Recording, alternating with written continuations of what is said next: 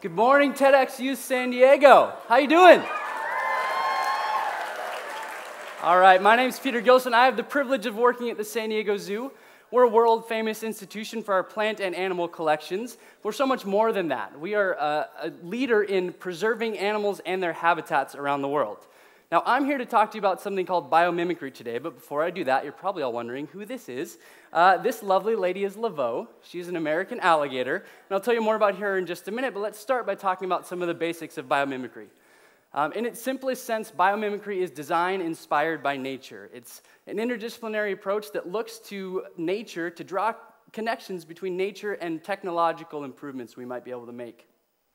Now, take the gecko on the slide behind me that'll come up here in just a minute. As an example, geckos are world-renowned for their ability to climb on just about any surface. And scientists have studied this to understand how they're able to do that. And they found they actually have tiny little hair-like fibers on the ends of their toes that attract to the molecules in the surfaces they walk on. Now, they're working with engineers to try to figure out if we can figure out how to create better adhesive technology using what geckos have in their toes. Now let's talk about Laveau here. She's an American alligator, like I said, and they've adapted over millions of years to become top predators in their environment. If you look at her, she's got all of her main senses right there on the top of her head, and that helps her to be an ambush predator. She can sit in the water and submerge almost her whole body, but still be able to see, hear, and smell. Now she's got little black dots around her mouth, and that's a sixth sense that we don't even have. It's able to detect movements in the water around her, and that helps her be a great predator. Now, if we could understand how she's able to do this, we could apply it to diagnostic tools in medicine. Now, she's covered in scales, just like every reptile is. That's really important for her. It's basically a coat of armor. She uses that to protect herself from any predators and other alligators that might want to compete with her.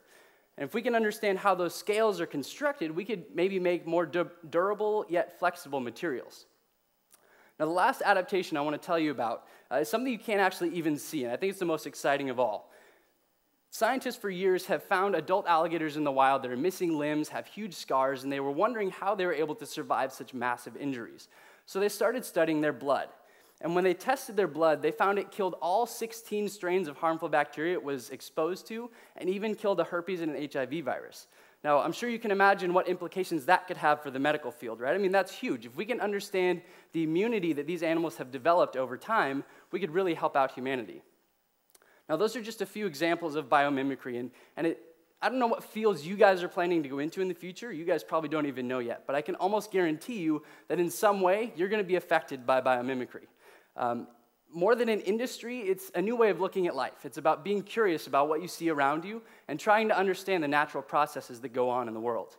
I hope you guys can take something about biomimicry and apply it to whatever you do to better our world in the future. Thank you.